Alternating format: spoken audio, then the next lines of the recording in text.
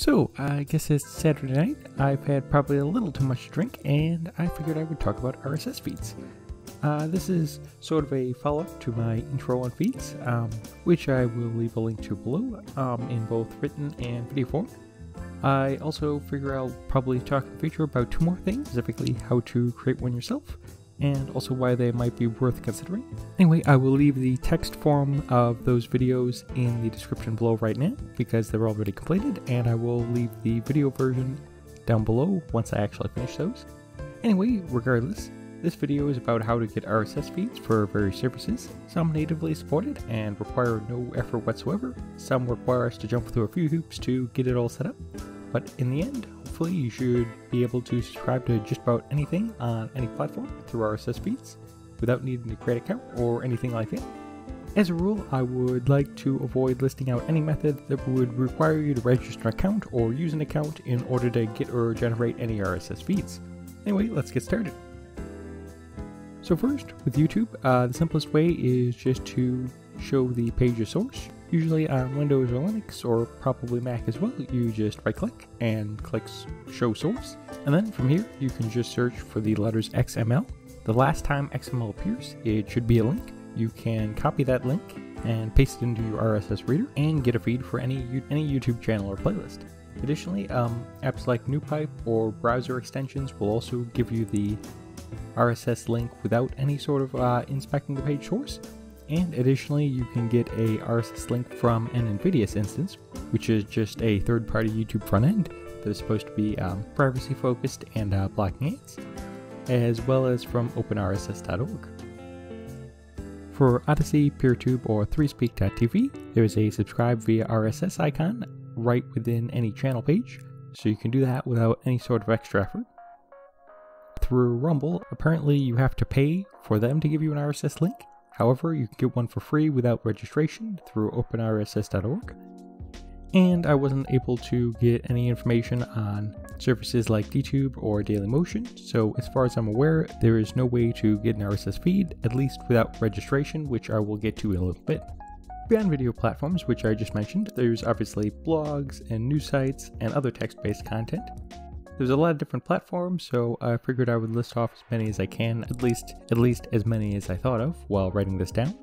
Though luckily there's not a lot of complication to getting an RSS feed for this sort of stuff.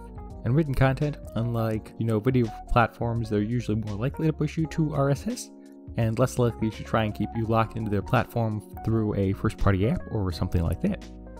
Anyway, for WordPress, most will have an RSS link somewhere on their homepage, but if they don't, you can go to the main site and type /RSS, and you can also do this for various tags and authors. You just add /RSS to the end of the URL. For blogspot/blogger RSS feed, you can get that by going to the main site and then typing /feeds/posts/default ?alt = RSS. I will have all of these things on screen if you're listening to this in video form so that you can actually type it out. Otherwise, again, I will have a text form linked below where you can just copy paste and all that sort of stuff. Similarly, for Medium, you can just go to the author's page and type /feed to get a feed URL. Now for Hive.blog, while Hive doesn't natively support RSS, using hiverss.com, you can create a feed for any user. Just, hiverss.com/@username/feed. Though Hive RSS actually does have a lot more in-depth options, so I highly recommend you just go to hiverss.com and look at all the ways you can get feeds if you're interested in getting a Hive RSS feed. Similarly, with Tumblr, you just type /RSS on any blog or user, and you can get a RSS feed for that specific URL. Now, this is a little bit more generic. But as far as news sites go, most news sites have RSS support, but it obviously varies from site to site. My recommendation would first be look over the main page for RSS, probably somewhere at the bottom of the screen. If you don't see any RSS link at the bottom of the screen, try and find some sort of sitemap and read through that. A lot of times, if they don't have it on the main screen, if you scroll through the sitemap and they have RSS, it'll probably be there. If that fails, go to your favorite search engine and search site : and then the URL for the main page of the site, base, RSS, And if you get no results, then just try searching out the name of the news site and RSS, so say New York Times space RSS. And if you still can't find anything there, you might be out of luck, at least in terms of finding a link that you could use without registration. Again, I'll get into that in just a little bit. Anyway, for ground news specifically, instead of relying on their app or their website, you can go to openrss.org again. For Substacks, you can get an RSS feed. It's hidden. All you need to do is go to the authors page and type /feed. So, author.substack.com/feed. And last, in terms of written content, I was able to find Steam RSS for Steam. However, it looks like the site is no longer up and the domain may have changed. So unfortunately, as far as I'm aware of, it's not possible to get an RSS feed for Steemit unless you're going to use one of the services that you register and generate your own feed. So next I figured I would talk quickly about audio. In this case, the audio section is much shorter. This is mostly just going to be podcasts, with at least one minor exception being SoundCloud. SoundCloud, at least from what I could find, it appears the creator has the option to enable RSS, and in that case, the RSS feed that listeners can subscribe to covers both podcasts and music and stuff like that, but it's an option that the creators specifically have to turn on, so it's probably not an option for everyone.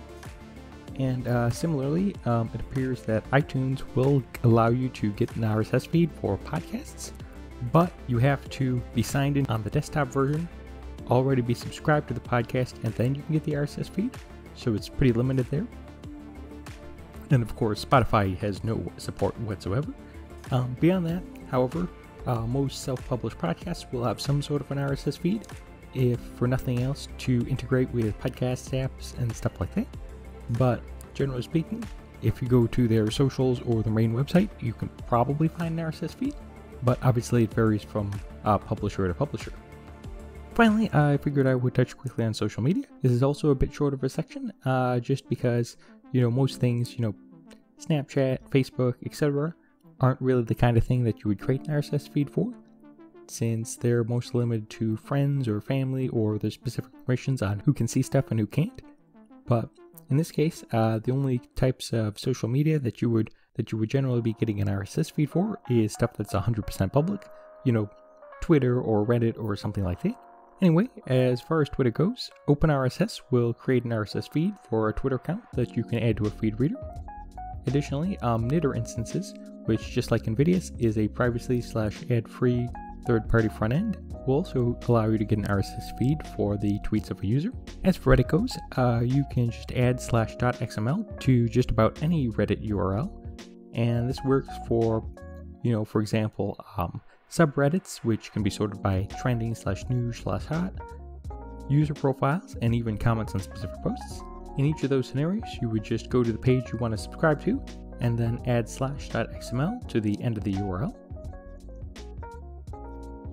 Similarly, for Mastodon, similar to Reddit, you would just go to the profile of the feed you want to subscribe to and add .rss. Unlike all the other ones I've mentioned so far, there's no slash, it's just !RSS to the end of the URL. Unfortunately, not all ActivityPub compatible social media platforms allow you to create an RSS, such as Plamora, though some platforms like, for example, Friendica or I believe Hubzilla as well, have a subscribe to RSS button, so it obviously varies from place to place, though Mastodon is probably the most popular, and this is how you do it specifically on Mastodon. Finally, for Instagram, while searching out how to get a feed for Instagram, I found rssbox.herokuapp.com. However, unfortunately, as of writing it, it was scheduled to shut down in about 30 days, so that is probably right about now. However, literally like a day ago, just kind of randomly, I found, I believe the URL was trom.rf. I'm not 100% sure on that. I will have that on screen if you're listening to the audio version of this. They also have what appears to be an RSS box hosted, so you can get an Instagram feed as well as feeds for a whole bunch of different things. Again, that will be on screen. And finally, if all else fails, if you've gone through my list here, you searched on your favorite search engine for ways to get an RSS feed, and no matter what, you can't seem to find a way to get a feed for a particular site or service, you have another option here. First, there's the, freemium or paid RSS feed creator sites like Feed43, RSS.app, Zapier, and Fetch RSS. All these services require an account, so that cuts down on the privacy aspect of using feeds, and they also require a payment for some or all of the features provided by the service. However, if you're desperate, you can always give them a try. They will allow you to create a feed from a website that generally doesn't support it. And beyond that, services like Feedly might allow you to subscribe to things that would otherwise not include feeds. Obviously, you'd be trading off your privacy for easy subscriptions and cross-device sync. Similarly, some self-hosted options like RSS Box can obviously generate feeds while allowing you to control your own data, but you have to self-host it, so you gotta have a home server or a VPS subscription.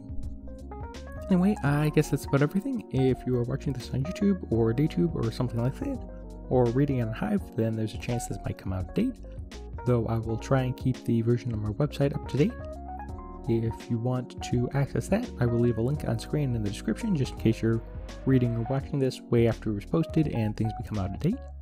Regardless, if you have any better ways of getting feeds, or if this guide is out of date and not working, feel free to send me a message or leave a comment below. That way I can keep things up to date. Anyway, regardless, I hope this was useful.